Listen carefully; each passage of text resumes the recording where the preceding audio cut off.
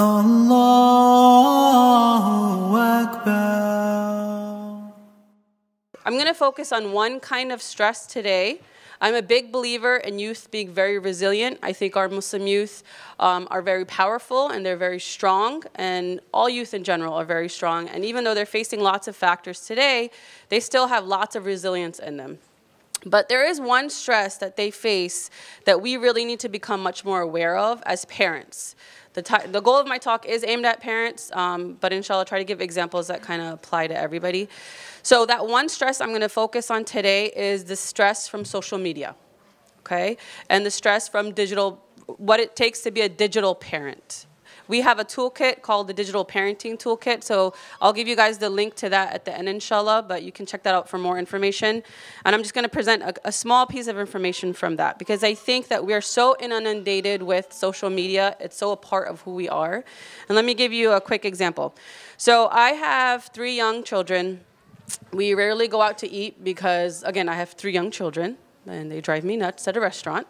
So one day, decided to go out to eat, and we were eating breakfast, at a diner. And I looked up, and I saw another family with 3 children. They were much older than mine. Mine are under 7, but they were probably a couple, middle school, high school kids, and then their 2 parents, and all of them were sitting on their phones.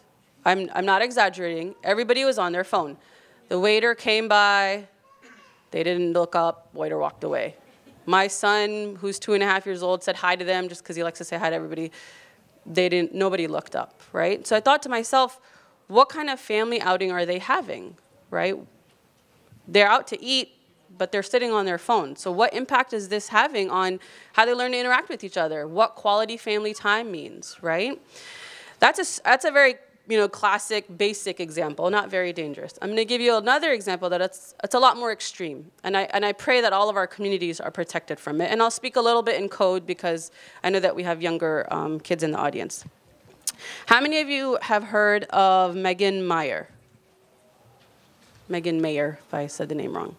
From 2006. No one? So Megan Mayer was a 14-year-old girl who was, she was dealing with some mental health issues. She was had ADD. She was a little bit depressed. And you have heard of her. Okay. One person. I'm doing specialty. Oh, okay. Well, we'll give you a special cup just because you heard of her. So I'm glad that you haven't heard of her because it is a sad story, but inshallah, I want to extrapolate the lessons from it. So she was struggling with some issues. She had made a friend online, and this is some years ago, so this is MySpace. How many remember MySpace? Yeah, heard of it. I know. It's before your time. So she had made a friend on MySpace. His name was Josh. And, they were talking just the way normal. It was going positive. And then one day she gets this message from him. And the message says, I don't know if I want to be friends with you anymore because I've heard that you are not very nice to your friends. And again, she's struggling with depression, so she takes this more seriously than other people would. And she gets really impacted. And she doesn't know what's going on. She ignores it for a couple of days. She's a little sad. A few days passed, and then she gets bombarded. She sees bulletins and pages being created about her, about people calling her fat, about bullying her. And, she's really upset. She comes home one day, and her parents don't understand. They're about to go somewhere, so the mom's kind of rushing her. And, she gets a final message that says, everybody in O'Fallon knows how you are. You're a bad person and everybody hates you. Have a crappy rest of your life. The world would be a better place without you. Her parents don't know this is the last message she receives. That night, parents rushing out, they don't hear from her. They go up to her room and she had ended her life. Later on, after an investigation, they realized that was the last message that she received. And after, cops got involved and they investigated, the account of the person she was talking to, Josh, was not an actual person. It was another mother in the neighborhood of a friend who Megan used to be friends with and was no longer friends with. So they did all of that and set that all up just to get back at her. And her life was ended for that reason, right? This is the impact that digital media can have. I pray none of that happens to anybody. And I know that's a really extreme example, but I wanted to give that example just to show you that even though social media can be very empowering and it can be helpful. It can be dangerous as well. And it really is taking a hold of the lives of our youth and causing some stress that we need to deal with as parents. So I want to go over, just to give you guys, some of the stats of what's going on, but also to kind of help you. I want you to walk away with practical tips about what you can do as well, inshallah. So if I had to ask you, how much time do teens spend on social media? Someone give me a number, in hours per day. 17 hours, 24 hours, 9 hours, 12. Okay, so someone up here was very accurate, and they said 9 hours. And a lot of research that's been conducted is exactly right. 9 hours, social media. Teens spend 9 hours. That's compared to just 2.5 hours about 10 years ago, right? So 9 hours. That's more than you sleep. That's how much time we spend on social media. More than you sleep. I mean, sleep is a physical need that your body has. And yet we're so attached to our phones, right? Just to break that down a little bit further, in that research study, when they broke it down to see like what does social media mean and what does it look like, so about 68% of that time is spent on email, 36% is spent just web surfing. What do you think is the most? Texting, yep. 86% was spent texting, 66% just social networking, and then 70% just checking the time. Like, just checking, why do I have to open my phone to check the time? And then what does that do? You see notifications, and now then you have to open your notifications, right? So it's pretty invasive, right? Why is this a problem, right? Why is it an issue that this is so invasive in our kids' lives? Let me give you a couple more stats real quick. I really wish that you guys would be able to see it on the screen, but that's okay. 69% of teens regularly receive personal messages online from someone they don't know, right? That's more than a majority, receive messages. So what they do with those messages, who that person is on the other end, that's another story. 64% of teens post photos or videos of themselves, while more than half of them post information about where they live. Okay. Nearly 1 in 10 teens, about 8%, post his or her cell phone number online. 19% of teens have been bullied or harassed online, and that number varies depending on research study and also who you're talking about and who you're assessing. The incidence of online harassment is higher than 23% amongst 16 and 7-year-olds specifically. Girls are more likely to be harassed or bullied than boys online, so it's 21% versus 17%.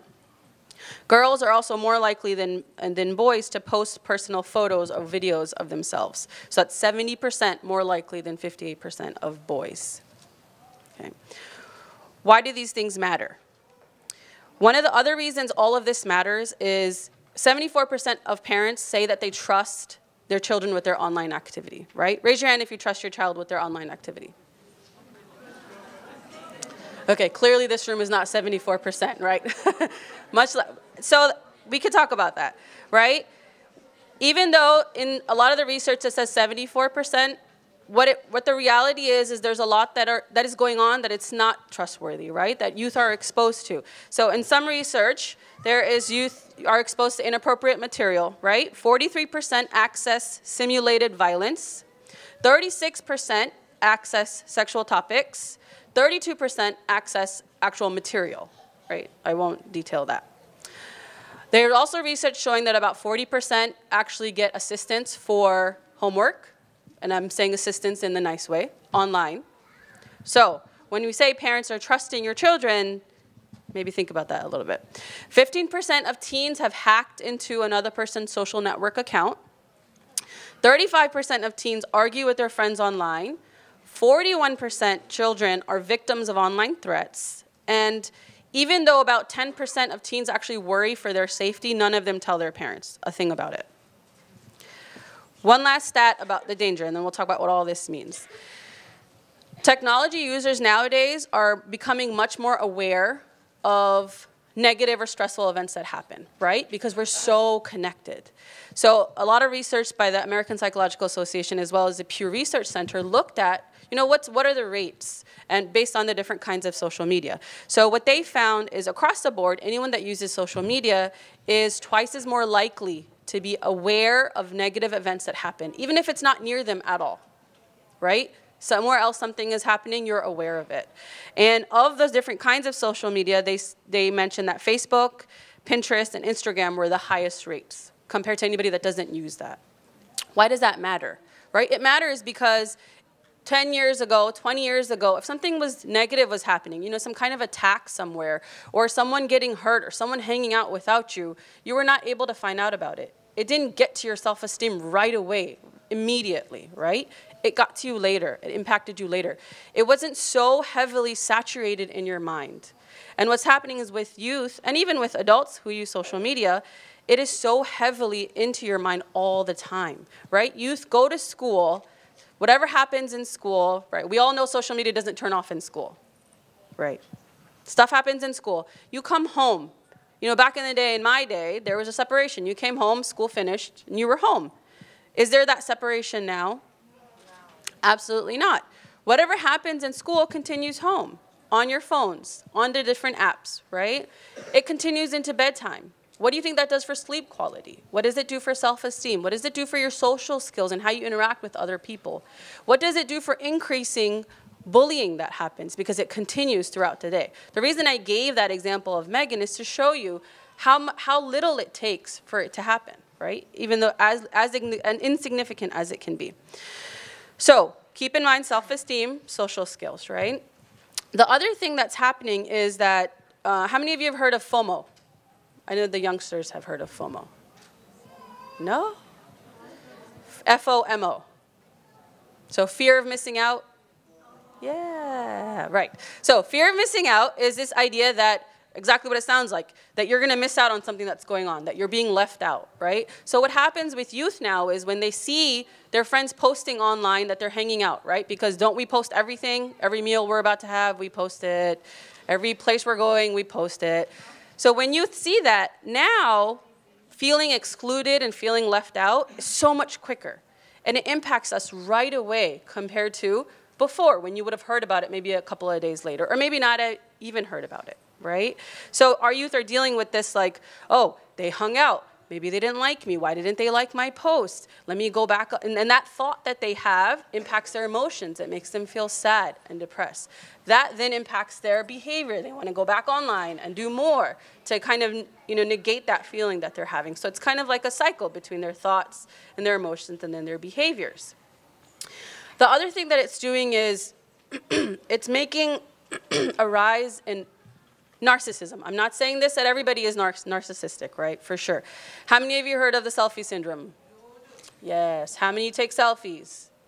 We all take selfies. Everybody should be raising their hand. I know we all take selfies, right?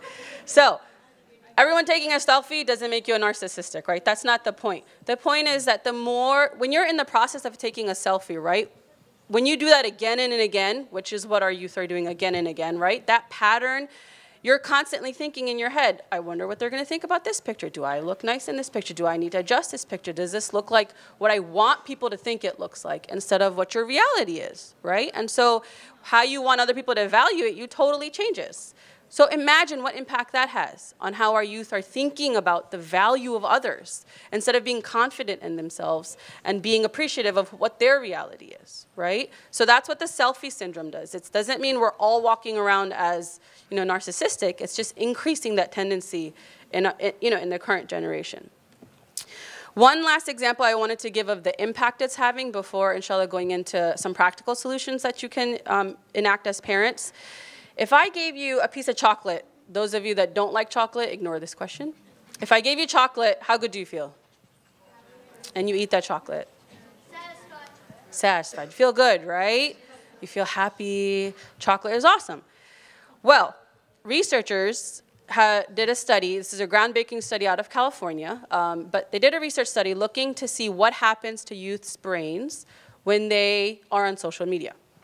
And what they found is when they scanned, there was about 13 to 18-year-olds. They scanned their brains as they're looking at photos of themselves and as they're looking at likes of what the photo gets, right?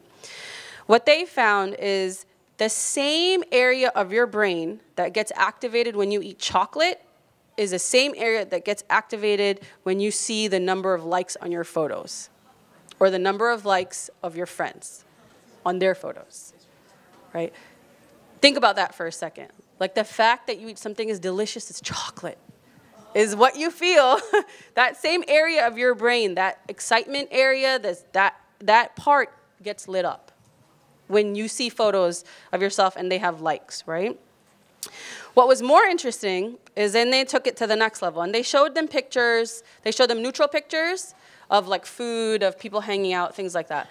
And then they showed them pictures that were considered risky, so of like people drinking and smoking, things like that. And then they compared their brain activity as well. And they found that people were more likely, so they asked the youth like if you were likely to click like, right? So those of you that don't have social media, that means you like the picture or not on Facebook, other social media that I can't give you an example of because I'm not a social media person. But they found that people were more likely to click like if more people liked that picture, period, right? Regardless of what picture they were looking at. So it didn't matter if they were looking at a risky picture or a picture that was just very neutral. No matter what, they were more likely to click like, that they liked that picture, if they saw the number of likes being high, right? So think about what that tells you in your mind. What was also interesting is during that time, they looked at their brain activity, right? Those same areas that were activated when eating chocolate. When looking at the risky versus neutral pictures, they found that the part of your brain that works on control and decision-making was less activated when they clicked the risky pictures. What that basically means is that part of our brain that says, be careful, there's danger ahead, went down just because of people's likes online. So imagine what that means for what our youth are seeing online when they see people they know liking things that are risky or posting things that are risky. Just because it's got high likes or it's popular or favored amongst people, it means that they're more likely to not think that it's dangerous, even if it is, right? The very typical classical exposure to peer pressure, but in a much more dangerous way. So what can we do? I got my 3-minute warning, so I'll try to get through these, inshallah, as quick as possible. What I do want to say, all of what I've talked about, as well as these tips that I'm going to give you, are on our Digital Parenting Toolkit website. So if you just go to the FYI.org, Digital Parenting Toolkit, all of this is there in much more detail, inshallah. So what can you do? As parents, what can we do? I know there's lots of tips around digital parenting itself, social media itself, but the most important thing that I think the other speakers have already talked about is having an open line of communication, right? It's not all about checking their phone all the time. That's not the point. If you build an open communication with them, they will feel like they can trust you and they'll come to you when something scares them, right? It also means just talk to them, right? Have conversations with them on a daily basis about what they're on. What are they doing? If they tell you a story about something that happened online, talk to them about it. Get more information.